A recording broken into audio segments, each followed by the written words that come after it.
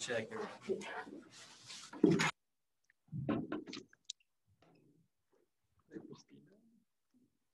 You remember this.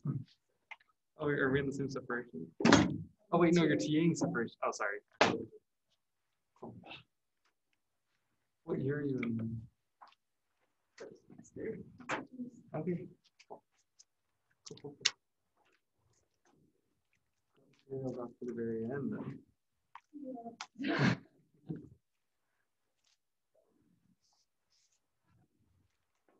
Our class is going. All right. Not too bad yet. Taking Monday.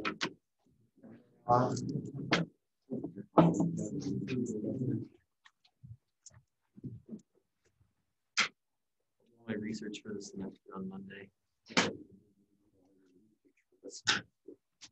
This is a busy semester with class. The only class you're teaching right now. Yeah, I teach one class and this one. Two classes in one time. Class. And the other two. Yep. For class is kind of like those are your, I guess it's like giving a church talk every 3 times a week, right? You know how much work it takes to prepare a lesson for church?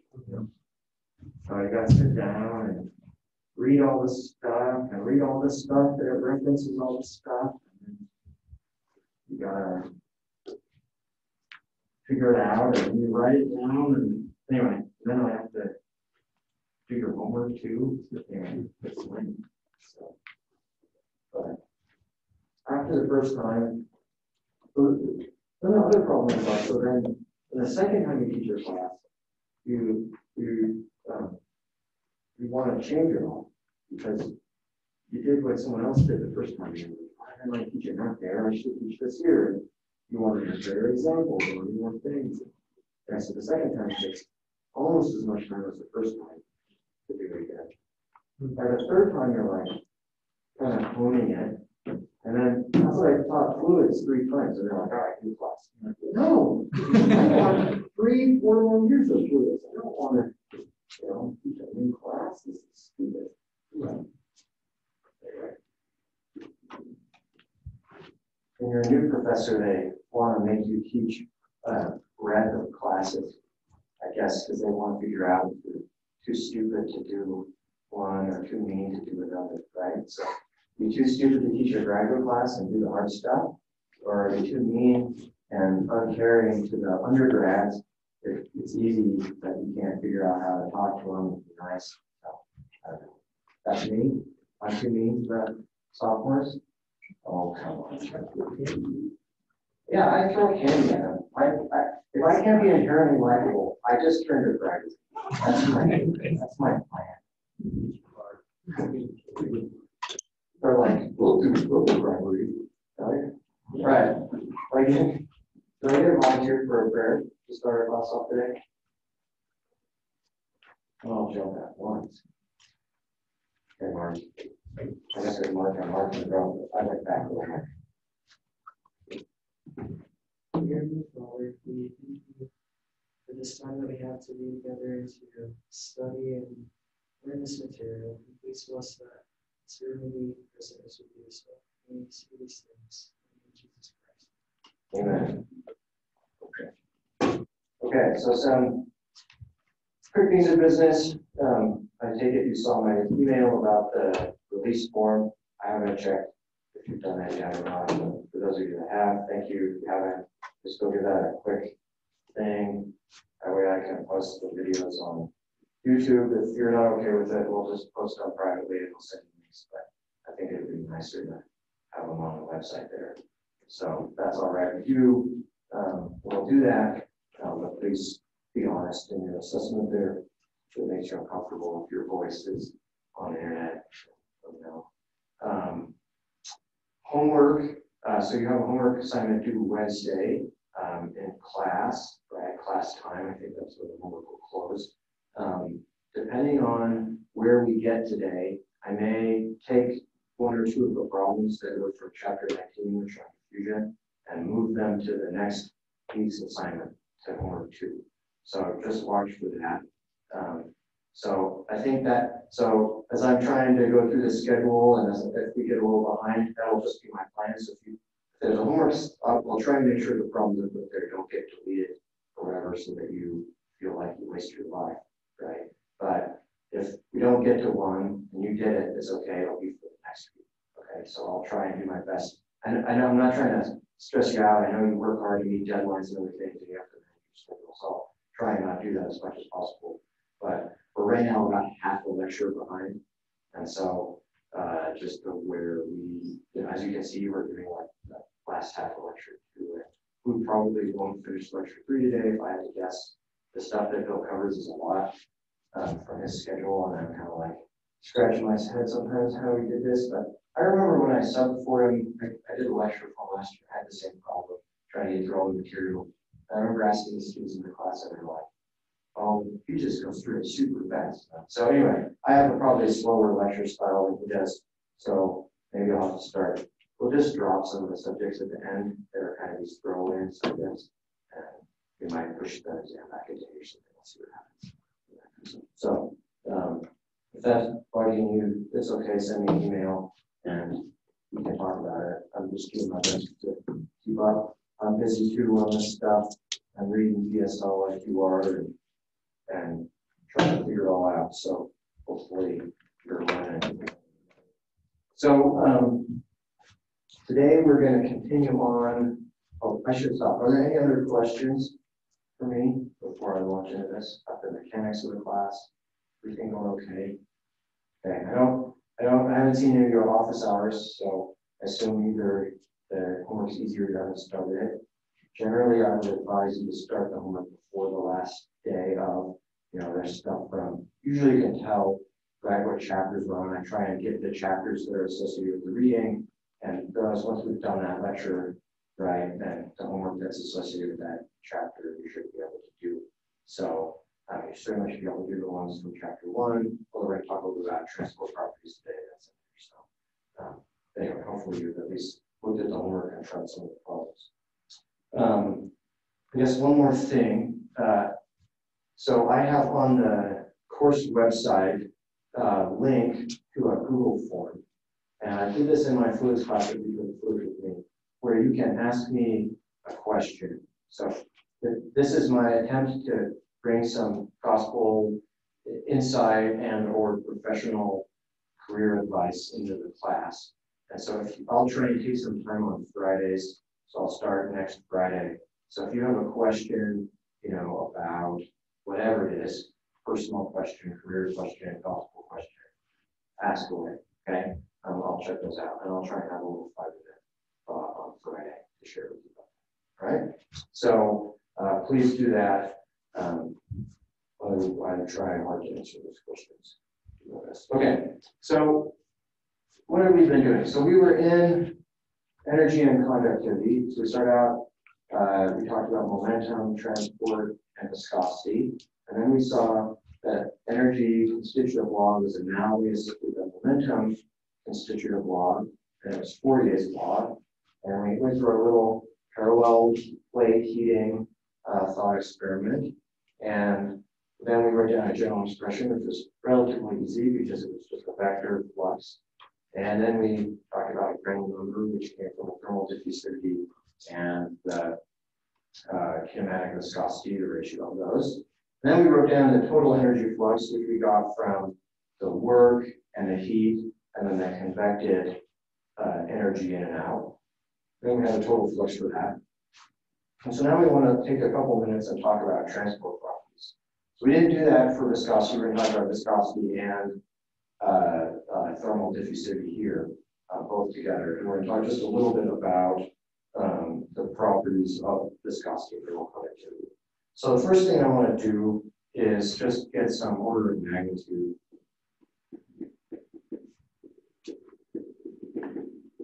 estimates.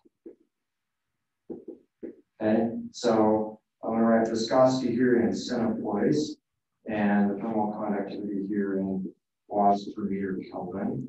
And this is just to sort of help us see, like I'm a theoretician, so to me, the exact values of properties are really kind of boring. I really don't care if it's 1.78 or 1.43, okay? But if it's 1 or 100 or 0.01, that matters for physical intuition, and that matters to me. So, so here in viscosity, just to kind of remind us, there's only one thing here. Air has a viscosity around, in the book it listed as 0.01813. That's a lot of decimals of precision. So this is a gas, right? Air is a gas, and this was at, I think all of these values for the viscosity here we're at, I'll just put a little star here, we're at 20 degrees Celsius and 1 atmosphere, okay? If you want, I guess transport properties are hard. Transport properties are a little harder to find than like thermodynamic properties, but viscosity is relatively easy. I don't have a great source for it. I guess it's probably, besides your book, I would maybe go to NIST. Have you tried to look up viscosity before? Jimmy's like, no, what do you think? I don't have a problem sleeping. Okay. Water is 1.0019. Okay, so air is like 10 to the minus 2. Water is order 1 centipoise. And then it's something here like glycerol. It is 934. Okay, so that's around 10 to the 3. So that gives you some idea of the range. So we have liquids up here, right? We have water is a not very viscous liquid, and glycerol is a pretty viscous liquid. Okay, and so that's kind of the order of magnitude on those guys. When we think about thermal conductivities, we have something like a gas like oxygen. I guess this is the gas line. Can you slide me that eraser? Thank you. My brain stopped working. Say words, I'll do this. So oxygen has 0.02657 in the book. This one was at 300 Kelvin on the 1 atmosphere. Water, so I think saturated liquid water. So these are liquids here. This one was 0.689, which is also around 300 Kelvin, or whatever the saturation pressure was. And copper, so this one's a solid. Copper is 384.1 at a very specific temperature, 1.2. I assume there's positive information on metals. So it just sort of gives you an order of magnitude, right? So here, thermal conductivity and the viscosity are order 1 for liquids. They're order 10 to the minus 2 for gases, okay? They're obviously a solid doesn't have a viscosity, right? That we have to talk about the elastic properties of a solid. But for thermal conductivity, we've got something up in hundreds to thousands, so really conductive metal, okay? If we had some ceramic, it helps do all this. So that's just a quick sort of gut feeling, and I think you should have those kind of intuitions when you look at this. It would be good to kind of remember those order of magnitudes. So then in the book, they talk about, they do this corresponding states plot, and we'll talk about corresponding states in a minute, but it's useful as at first blush to get a sense of the temperature and pressure dependence of viscosity and thermal conductivity. So I'm going to do a bad job of sketching the corresponding states plots because it'll take longer to put them up on the screen. But this one was the viscosity divided by the critical viscosity divided by the temperature. This one, or as a function of temperature. This one also a function of temperature, and it's the thermal conductivity here. And this one had a line sort of like this, and then it had something that came down and sort of went like this. Okay, these curves. And these are isobars. Oops. So they are constant pressure, and pressure is increasing this way. And this is a two-phase region over here. this is the liquid region up here. Liquid. This is the gas region up here. Okay. And then the thermal conductivities look kind of similar, but not quite the same. It sort of has more of an envelope. And then these come like this. They sort of come out. But there isn't a limiting pressure in the same way. So again, these are isobars. And this is liquid up here, gas down here. I'll move out of there in just a second. Two-phase region here. Okay, so this is the, and then again, pressure is increasing this way. So pressure goes up that way. Okay, well, let's just sketch that a lot of time. So if you think about this, this is telling you what's going on as a function of temperature, and pressure for viscosity and thermal conductivity. So the first thing you see here is that liquids, as you increase temperature, the viscosity goes down. Okay, but gases, the viscosity goes up. So we could say, let's see, how do I make the table in my book? Everyone knows. I've got a gas here and a liquid here. And I say as temperature increases, then pressure increases. What happens? Okay, so for the gas, viscosity goes up, and for the liquid, viscosity goes down. Viscosity goes down for liquid, probably intuitive to you. Maybe cooked before, and you've seen things get runnier, right? Like oil, when you heat it, right? You put it in, it's pretty viscous, and then as you heat it, your pan, right? It gets runnier. Okay, gases are the opposite. For pressure, as pressure is increasing, the viscosity is increasing. For both, right? Is that not the same? That says it's the same. Oh, in the gas phase, there's this limit here, right? So your gas here. And so it's really insensitive, you know, unlike this one here, right? Whereas I'm in a gas and I'm increasing pressure. Here, the or viscosity is pretty constant for the gas phase. So that's this one. So mu and a gas is pretty much constant, okay? And mu for the liquid is increasing as pressure increases. Okay? It's not exactly constant, but it's, you know, sort of, it's relatively sensitive. Okay? And then we can do the same thing for thermal conductivity, and thermal conductivity follows the same trends except this pressure one, right? Because that's the difference between these sort of curves here and this collapsed curve here.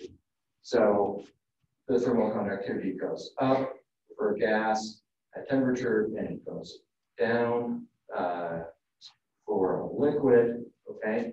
And then over here, the thermal conductivity goes up as a function of pressure and up for the liquid also as a function of pressure, okay? So that's, there's no, like, I haven't told you like molecular mechanisms, I haven't told you the, why this is the case. This is just, you know, observing and plotting data, you know, and then correlating it together using a corresponding states kind of argument. All right, so I see you have kind of a squinty eye. So you have a question, problem? Well, I get the temperature with the gas increasing viscosity, but the pressure on the liquids is not very compressible. It doesn't seem like that would change hardly anything with viscosity. But with the gas, it seems like the temperature, you're increasing the collisions. So with the increased pressure, you're increasing the collisions. Okay, so you got to be a little careful. So so one of the things is you're thinking about incompressibility and all this kind of stuff, but that's not the same thing as viscosity, right? You're thinking about how does density change as a function of pressure. That's what incompressibility is talking about, right? So viscosity is a different beast. It's not an equilibrium property of the fluid. It doesn't have, you know, it has to do with, like, there's these theories we'll talk about here in just a second, right? So, you know, in a gas, you're looking at the mean free path between molecules that are colliding with each other, okay?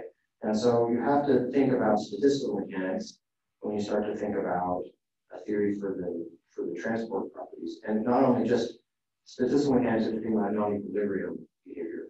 And so some of the reasoning you're sort of going down that path I'm not comfortable like saying, oh yeah, that makes sense, like this is incompressible. So I think you're trying to take an intuition from your previous fluids knowledge and apply it here, but I don't think that translates. Does that make sense? So, and hopefully we'll answer some of those questions as we go on. But if we don't, stop me and you can see if we can figure it out. Okay. Other questions? That was a great question. All right, so let's dive into this a little bit then. So there are at least 4 ways that I know that you can obtain these transport properties. Okay, and I will just list them. This isn't meant to be like logically complete. This is just my way of breaking it down. Okay, so you can do experiments. Okay, the second is you can use these corresponding states argument. We'll talk about each of these in a second. I just want to list them up here. The third is you can use what Bird calls kinetic theory. That's he has a broader envelope for kinetic theory than the modern nomenclature, at least in my feeling. So today we would call this non-equilibrium statistical mechanics theory. Okay, and we call kinetic theory a very specific part of that. But Bird was a pioneer in a giant area. I don't know who I am to criticize Bird, like called kinetic theory all of what we would call non-equilibrium statistical mechanics. And then another one I will put up here is simulations. Okay, so we're going to spend a couple of minutes talking about each of these and try to get some intuition. Okay, so I'm going to come back over here. Sorry,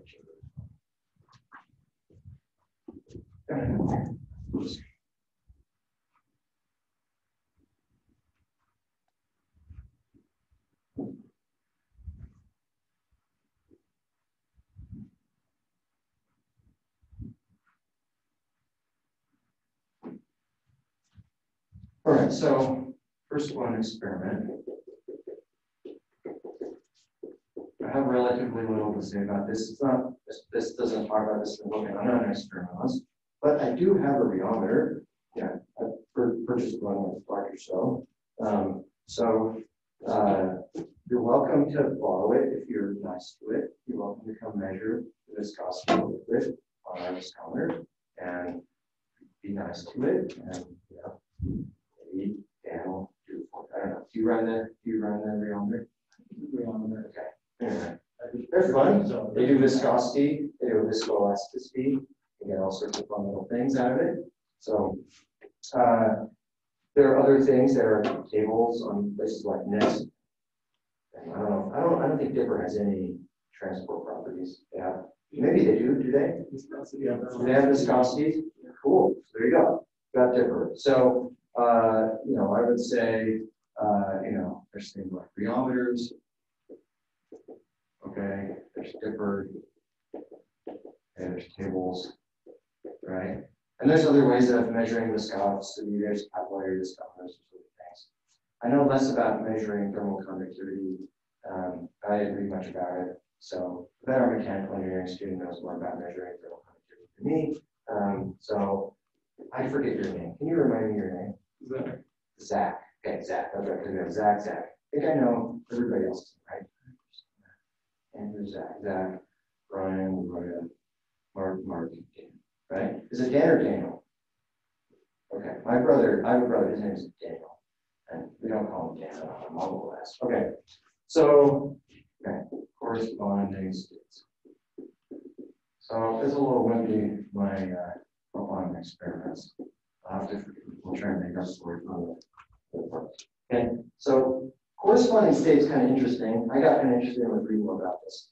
So it's always kind of bugged me, corresponding states. So corresponding states is this postulate that you could write down somehow like a thermodynamic equation of state that's universal for everything. Okay, so you can see this if you go back and think about taking thermodynamics, and you remember learning about like the van der Waals equation of state, right? And it applies to everything. There's just a couple of constants that you plug in, and every different property is supposed to come out of that, okay? The problem is that it doesn't work. It's not true, okay? People hoped it would, and it appears to work in certain cases, but it doesn't really work, okay? And so these plots here, you know, what they're showing you are for certain cases of certain materials that happen to fall together. And it turns out that there's been some, people have studied corresponding states enough to understand why it works and doesn't work. So maybe I will say a little bit about that. So I think the takeaway first one here is it's an attempt to make a universal, and I'm going to put this in quotes here, equation of state, okay, you know, or just function, right, TNP, because it's not an equation of state for a transport property, all right, an equation of state, that terminology applies to transport property, but it's analogous what they're doing here for transport, okay. Attempt to make a universal equation of state for all, you know, I will put liquids and gases. Okay, and unfortunately, it doesn't work. Okay, frowny face, it didn't work out. It's a nice idea, but life steering theory is broken. Yeah, you can easily want this. Okay. So why it does work when it does has to do with the following reason. I'm going to write it down and then I'll try to explain it. You can stop this. Okay. So it works in some cases, okay, when the I'm going to call this the interatomic pair-potential has the same form.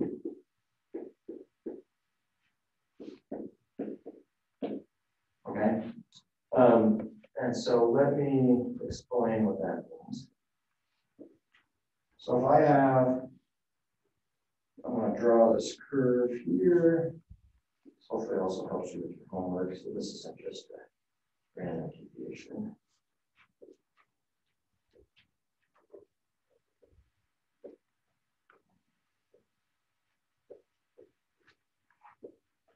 Okay, so all atoms have a potential of interaction when they come together, all right? And these are specific to the electronic properties of the way atoms interact, all right?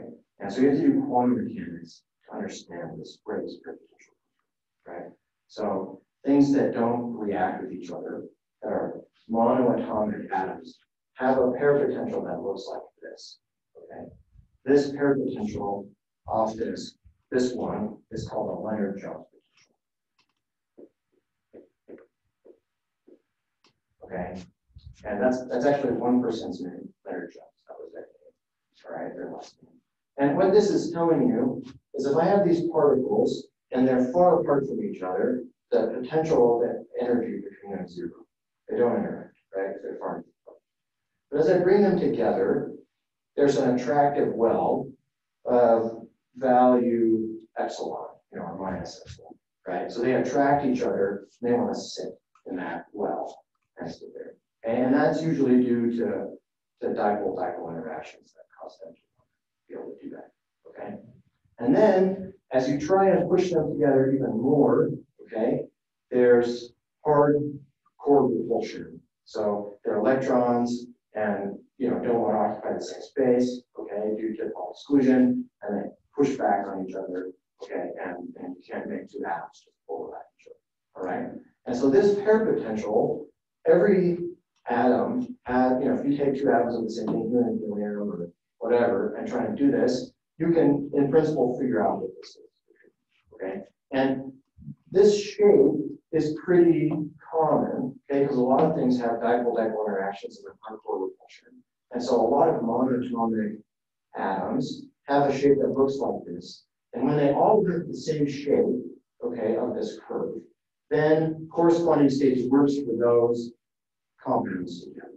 Okay, so that's what I mean by this. So it works when they have the same interatomic pair potential. Okay, so if but not everything has the same pair potential. Things hydrogen bonds, things do other weird things, right? When they're in, when they interact. Okay, and so they don't all have the same potential. So then corresponding states doesn't work for those guys. Okay, and so in your book you've got they do corresponding states for gases and liquids, and when they have monatomic gases and liquids like the noble gases or whatever, those work pretty well. But when you start to get more complicated atoms, it doesn't work as good. Okay, and so the kind of hope with corresponding states is that it's more universal than this. There's some kind of universals, right? They have the exact same functional form. It doesn't have to be the same function because this sigma, the distance of those atoms as they interact, and this well depth, they can be different, right? As long as the dimensionless form is the same, because you can scale by that value. So as long as that's the same, corresponding states work. So, but that's still really pretty low. Does that make sense? All right. So that's corresponding states.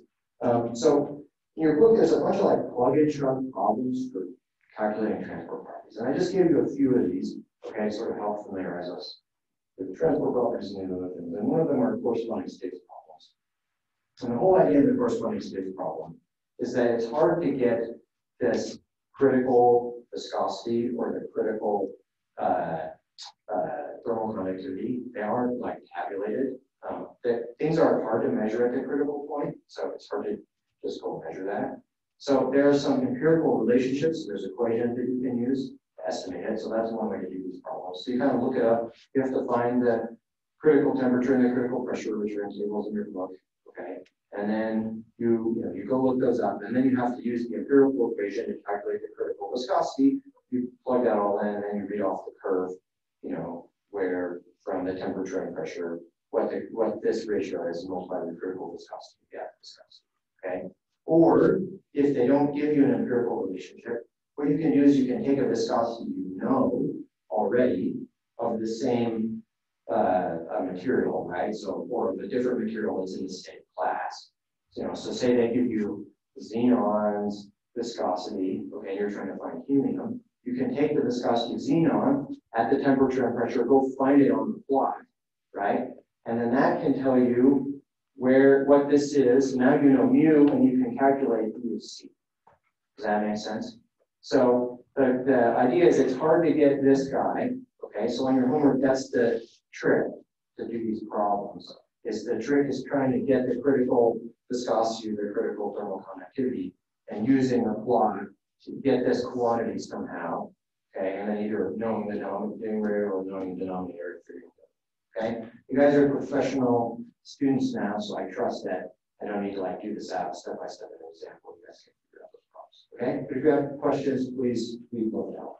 Okay? I'm not trying to say if you get stuck, you should for this. But that's what I'm going to say about corresponding states. That's convenient. I left that up there. I don't really see it. All right. So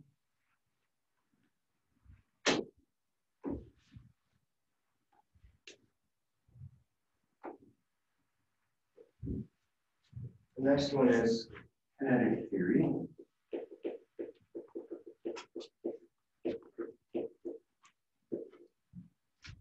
Okay, so kinetic theory is basically a completely different subject than this course. Okay, it is non-equilibrium statistical mechanics.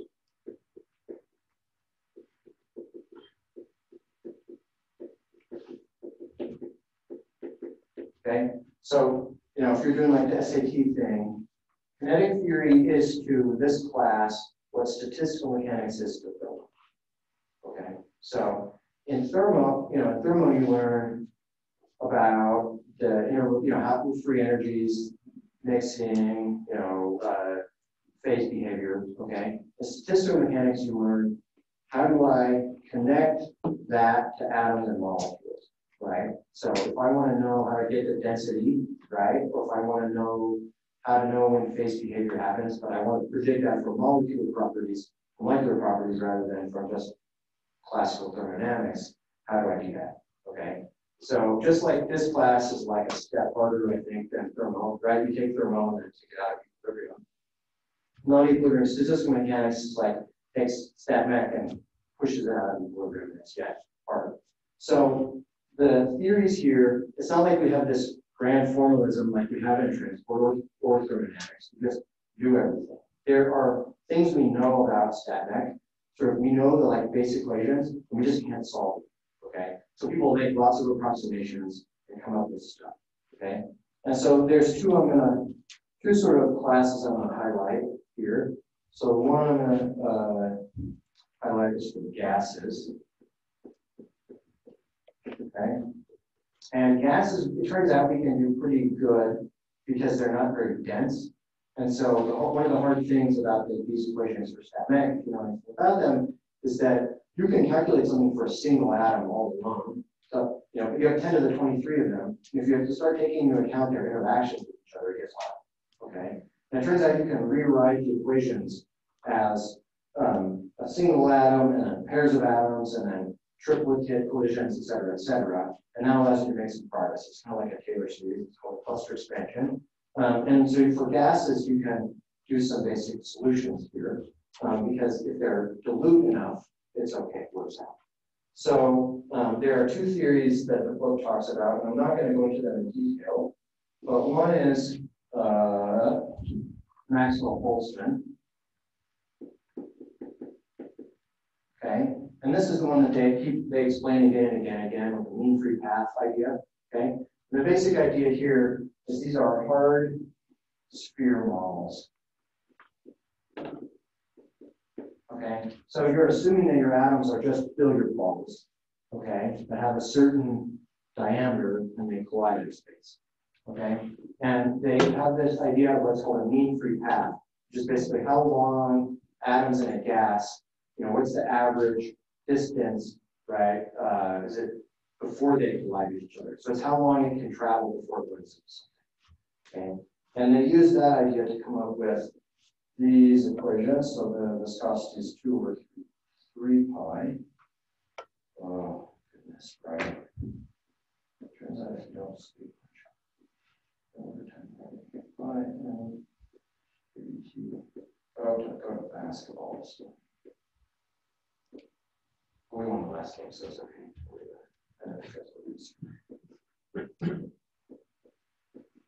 Okay, so these here, I'm just going to write these equations up. They're in your book. I am Boltzmann temperature.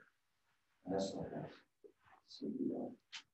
Okay, they look very similar for the viscosity and the thermal conductivity. Because all they have to do with are these hard spheres colliding into each other. Okay, and so the theories are very similar. So you can go read about them more. I'm not going to test you on the details of this, okay? But if you want to know more about these connectors, you can try and go at it. One of the things you see out of this is that the viscosity and the thermal conductivity go like the square root of temperature. So that goes with our intuition from before. And the book talks about how that's close-ish. It's not exactly right, but it's a pretty good thing. This D here is this is the diameter of the sphere. M is the mass. Anything else I'm missing? T is temperature. Kb is Boltzmann's constant. So you guys know Boltzmann's constant, right? You guys know that R is equal to Kb times Avogadro's number. You know this? Okay. Good. All right. I like Kb more because I do stat mech all the time, so I just want to run away from R a lot. Okay, so the first one is Maxwell-Boltzmann. Okay, and then there's this more complicated theory by Chapman and Enskog. That's like the gold standard for making these estimates. Yeah, that. Does that mean K equals mu times heat capacity? K equals Thermal mu conductivity. times the heat capacity. Does it exactly the same? Yeah, in the estimate, yes, in this thing, I didn't make a mistake. Yep. Yep.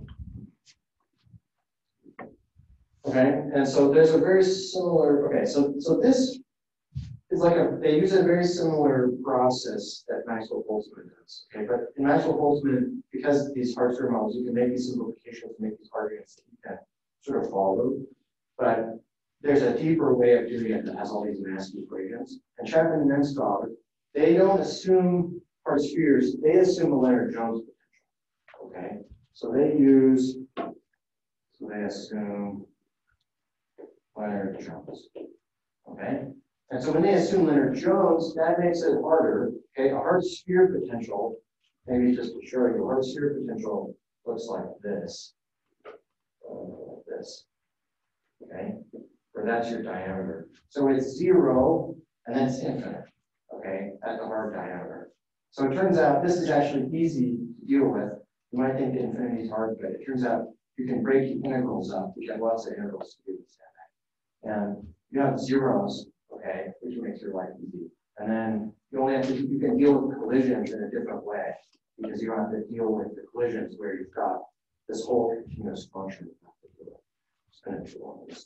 Okay, so they have an estimate here, mu, it's called a 5/16, pi m dt, square root, pi sigma squared, okay, and then this omega, okay? So now this looks a lot like this, okay? The functional form is quite similar, right?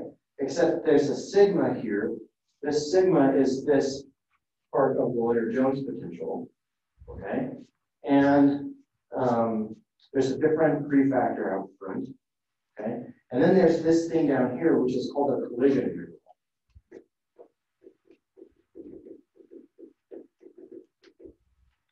Okay, and it basically has to do with integrals of these two beads and come together and how do I integrate this potential? And it's just some function. Okay, so this is tabulated in your book. Okay, and these are also in tables. Okay, so the epsilons and sigmas for different atoms are in your book. So when you do these problems, okay, you need to go look up in the tables these things. Okay, the collision interval is a tabulated thing. Okay, and I think I remember looking at the index where it is, and they might have like a fit like to the collision interval. If you want to get all fancy, instead of just like linear interpolating, you want to code it up in Python or something and like pull out a value from the fit, knock yourself out. The one for the thermal conductivity is similar. Okay, it has pi and Boltzmann temperature square root pi sigma squared, and then a collision interval c sub v. Okay, so similar, different coefficient out front. Okay, and this, I think the difference in the collision interval, I should don't remember that. So look it up. I can't remember if it's two different tabulated things, but it just has to do with how you scale the piece. Okay. So, and then they have things like mixing rules, mixtures, and these are only good for monatomic gases, right? As we can kind of see. So we have like, of course, like states, which is good for monatomic gases. We have this, which is good for, I guess it's also good for monatomic fluids. All right, we'll just hit liquids on our simulations for a minute. And then looks like we won't get to most of the diffusion today. So I'll talk about that. I'll leave that officially. Okay. Liquids. Okay, so in all the, if you notice, like Bird has like each in the book, right? Everything's divided into like 8 chapters and they all mirror each other, right? And the sections, as much as they can, also mirror each other. So the part for viscosity is like the part for thermal conductivity is like that part for diffusivity. So they have this part on kinetic theory and corresponding states and all of it. And then the part for liquids, they're always kind of like, and here's a bunch of made up theories that aren't very good for liquids, but it's the best we have. And that's kind of the case here, okay? So they have 2 that they list. One is Eyring's theory, okay, which is by Eyring, that you're thinking of probably, okay, Henry Eyring, famous Mormon scientist, and I guess I'm not supposed to say a famous scientist, but the truth is saints. And another one by a guy named Bridgman, okay, and the key idea in Eyring's theory was like what he did with reaction kinetics is there's a transition state for you. So there's basically, he has this idea of hopping between vacant sites in a liquid. So a liquid is actually a really crowded environment with all these molecules bumping up against each other. And his idea was in order to have transport, you have to have an open space over there, and there's some barrier to moving to that spot. Okay, and the rate is going to be proportional to the time it takes you to get over that barrier. So there's thermal energy around, there's some probability of hopping, and that's how we came about with that idea. And so the formula here is Avogadro's number times Planck's constant. I don't know why Planck's constant is in here, but apparently it is. 3.8 times the boiling temperature divided by the temperature. Okay, so this is boiling temperature here. And this uses like a bunch of approximations, so it's really super. This is the volume. This is Planck's constant. And Avogadro's number. Okay. Bridgman's theory had to do with taking a lattice of hard particles and using the idea that the speed of sound propagates through, and that has to do with density waves, and I don't understand the rest of Bridgman's theory, so maybe one of you can explain it to me, but I know it has to do with the lattice and the speed of sound. That's what I remember. So that's a terrible explanation. You can put that on your, like on my faculty evaluation. Dr. Tree, besides being a big nerd, did not understand Bridgman's theory very well. So that's a real thing. Okay? And this one, that's why it's about lattice. Okay? So this is related to the thermal conductivity. So that's what I was doing. This one's for viscosity. This one's for thermal conductivity. That's the important one. I just forgot that. That's why it has to do that. Okay, now you can write that. I understand. Okay, so in thermal conductivity, right, you're thinking about phonons, lattice vibrations. That's one way you can calculate thermal conductivity. So that does have to do with density waves. Maybe that makes more sense to you. Makes more sense to me. NA over V. It has the same molar volume in it. And then this is ultimate constant, and this is the speed of sound, okay? And you can find the speed of sound for various materials, and one way to do it is by finding the, that's the other one. Isothermal compressibility, which is related to this quantity. So this is the speed of sound, square root of Cp over Cv. This is the derivative of the pressure with respect to density. I hate this writing these derivatives. You've got curly D's and then P's and then rho's. Okay, so that's related to isothermal compressibility. It isn't exactly, but it's isothermal compressibility is related to that. Like, okay, there's a rho and it's okay, and then they talk a lot. He's got all these other things about solids and composites, especially their emulsions. So I'm not going to so there's these two theories. This one has to do with hopping, okay? This was the transition state hopping idea. Okay, and then this one was the lattice model of the speed set, right? Remember that. Okay, so the last thing is simulations. Yes, fire away. Did that say 2.8 for the K? Yes, it does. We apologize. And the KT, what did you say the KT over here? On the right side, that's Oh, that's called an isothermal. That's just that's isothermal. Sorry about that. Compressibility. That's a thermodynamic property you can look up for something. Right? It has to do with how the density of the material changes as a function of pressure, which is opposite, like upside down from this, right? This is saying how does pressure change with density. That says how does density change with pressure. Okay, so simulations. Okay, I'll kind of say the same thing I said with experiments. So simulations are kind of like experiments in that you want to calculate a property, you have to use some equipment, it takes a long time. And so if you want to do that, I have a big computer, I have access to big computers, I know how to do some of these calculations, that's nice. Happily show you how to do that. I'm not the best person for predicting transport properties in the department. Dr. Mouse does this, I don't think we have any Mouse students. But right now I think I'm just using Addison. Addison's doing the viscosity problem, isn't he?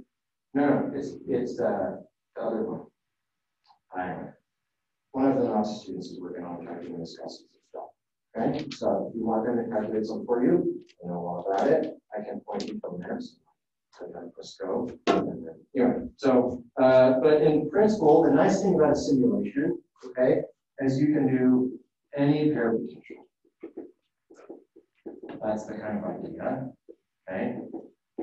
All right. So not really any, but you can do any, like, you know, many more pair potentials. Okay. And you can do a lot more dense, right? So more dense, you can do liquids, for instance, quite easily, relative to what you can do in the food. Okay. So that's where we're going to end. We'll do lecture 3 starting next time. So I will take all the problems from chapter 19, which are the ones for diffusivity, and we'll move those to the next one. Okay. So just do all the problems for the other chapters. I will update the homework on the website after class. So, all right. That was a long slide through transport properties. You want this? Okay. Yes. Just like notation, but like